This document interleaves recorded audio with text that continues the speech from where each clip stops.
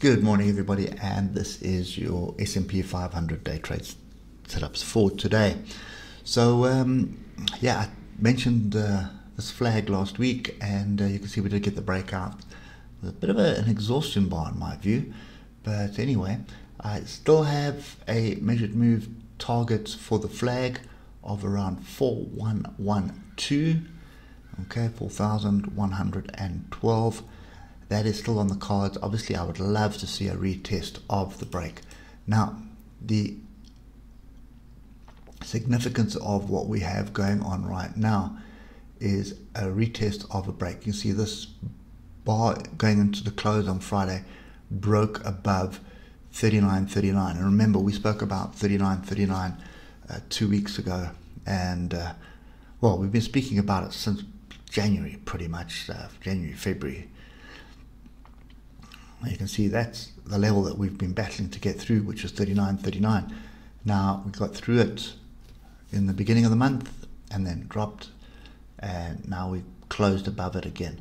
So that's 2 weeks in a row. So first we got above it, we didn't close above it, then we tested it, now we're back above it. That to me is a line in the sand right now. So I think we're more than likely going to continue with the sideways choppy action, but for me, go with the flow. We're still making higher lows, long it is.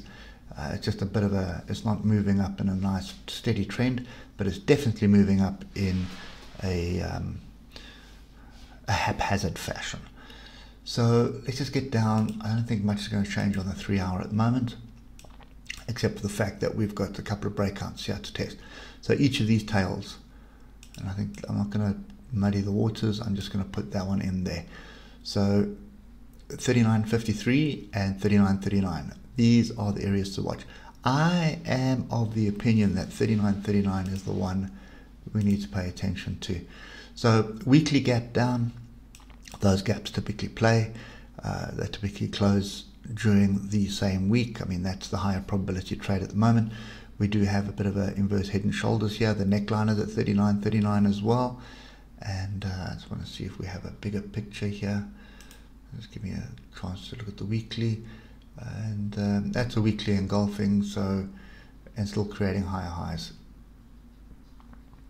So that trend is up. There's no debate about it. It's pointless even trying to assume that the trend has changed. The trend is up. You're looking for opportunities to buy into this, and it's as simple as that. So for me, I'm definitely looking. Let me put all the levels in, because I am going to need them today. So 39.49, 39.42, 39.39, and we'll see what happens here at 39.53 as well. So that's the moral of the story, and there is a bigger level further down as well, down here. But that would erode most of this rally from yesterday. So anyway, lots of things in the news that are affecting the market. So obviously that ship that was blocking the Suez Canal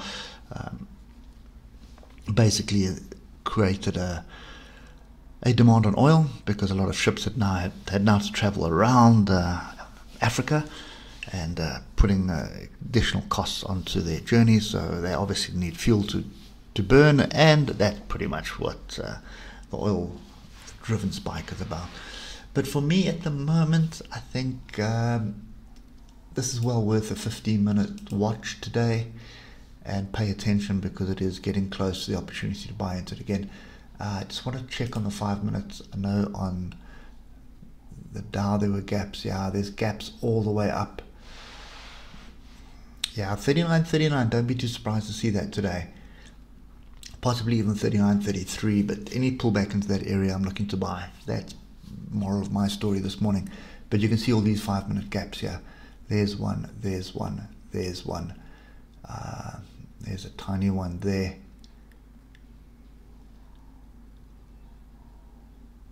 and there might actually be one here. You can see the red bar closed down here, then yeah, there is one here, so it's red, and then the open was slightly higher, so there's another one there.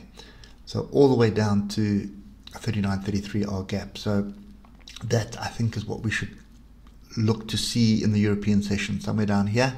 And then before the US session, we're looking to buy from that point.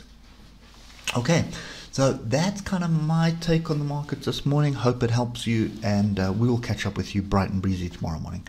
Cheers for now.